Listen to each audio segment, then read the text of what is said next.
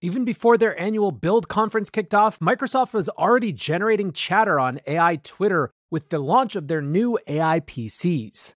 Welcome back to the AI Daily Brief Headlines Edition, all the AI headlines you need in around 5 minutes. Today we are focusing on the first set of announcements from Microsoft Build. Yesterday we did a little bit of a preview around what I was looking for at Microsoft Build. It included things like how much they were going to lead with hardware versus software, how much they were going to continue to tout their OpenAI relationship versus give us some indication that they were moving away or at least hedging, and a couple of other questions like that. Well, even before the event technically began, because I believe as they've got it listed, today is the first day technically, they kicked off with a bang showing off their new Copilot Plus PCs. As anticipated, we got a new wave of AI-powered PCs with some pretty big claims. Microsoft says that their new line is significantly faster than the M3 MacBook Air, owing to the new Snapdragon Elite X chips from Qualcomm. Still, the emphasis wasn't really so much on the hardware, it was what the whole package of the hardware enabled. And at the very center of that was a new desktop assistant that was basically the Windows integrated version of what we got from OpenAI last week. In fact, one of the comments that I saw from some people is now we know why ChatGPT didn't launch a desktop app because Microsoft just made the thing native to Windows. Mustafa Suleyman, formerly the head of Inflection, now the head of Microsoft AI, tweeted yesterday, "We are taking Copilot to the next level. Copilot will see, hear, speak, and help in real time. Soon your AI companion will start to live life alongside you, whether playing Minecraft or helping you navigate life's most difficult challenges." Let's take a quick look at this demo to get a sense of what's going on here. Hey, Copilot, how's it going? Hey, it looks like you're about to dive into some Minecraft. Yeah, I'm trying to figure out how to make a sword. To craft a sword, you'll need some materials. Can you open your inventory? Just press E on your keyboard. You've got some sticks, perfect for the sword's handle, but it looks like you're missing the material for the blade. Let's start by gathering some wood or stone. Shall we head out and find some resources? Yeah, that sounds great.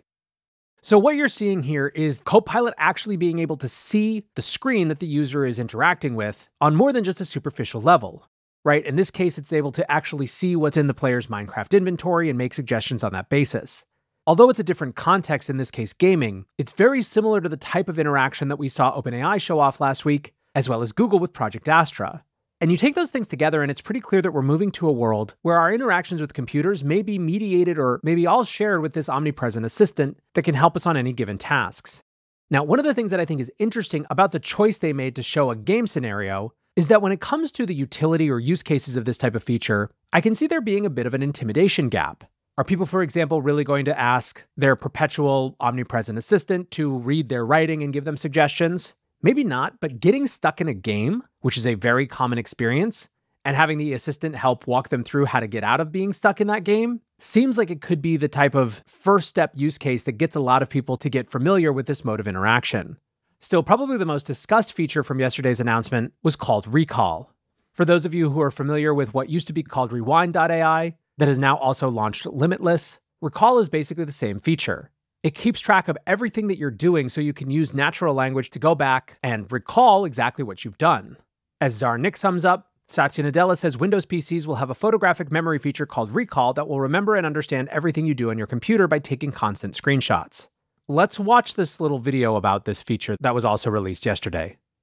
How do we introduce memory, right? Photographic memory into what you do on the PC. And now we have it. So it's called Recall. It's not keyword search, right? It's semantic search over all your history.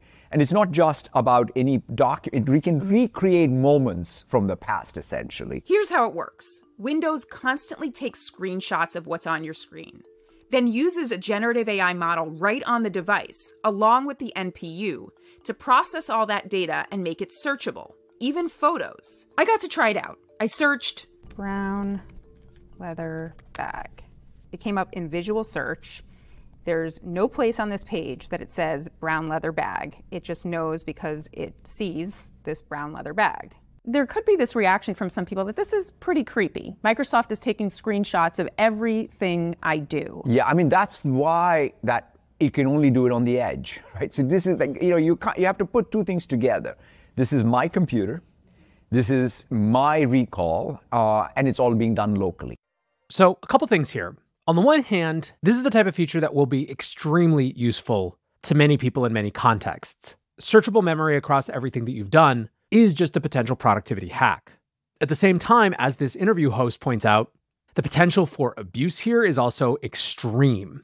Now, Microsoft's answer to this, which is exactly what Apple has been working on as well, is that this is AI that doesn't touch the cloud. That's what he's referring to when he says the edge. He means that it's only happening locally and is not being stored or shared with the cloud. The challenge, of course, for many people is that that requires a lot of trust. And indeed, there are about 30 million views of this video, and the responses are basically a Rorschach test for how people feel about issues of privacy, surveillance, big tech, you name it. Kevin Beaumont points out the financial risk. He says from Microsoft's own FAQ, note that Recall does not perform content moderation. It will not hide information such as passwords or financial account numbers. Abiba Burhain, who does AI accountability at Mozilla, says, this is called constant surveillance, monitoring and tracking, and it will eventually be used to influence and control the masses. Karthik Sankaran says lawyers predict a new golden age of discovery. Elon weighed in as well, saying this is a Black Mirror episode, definitely turning this quote-unquote feature off. In what I find to be a deeply resonant tweet based on the history of new features that people complained about, Matthew Pines writes, you will complain and post and then passively accept it as the new normal. The ratchet of persistent and pervasive surveillance is required for AI to reach its full total addressable market. What we have here is in a single feature, an embodiment of so many of the upsides and downsides of AI and new technology in general all in one. It's something that could be extremely useful, but that also pushes the boundaries of what people are comfortable with. It's something that people can't imagine right now, but in the future may not imagine living without. It's something that requires a huge amount of trust from big tech companies that don't exactly have a lot of our trust right now. Basically, in short, it is going to be fascinating to see how this actually plays out as they roll these features out. And so I'm going to be watching that closely. Now, Microsoft Build is still just getting started, so I'm sure we are going to have more to talk about this week. But for now, that is going to do it for the AI Daily Brief Headlines Edition. Stick around for the main episode.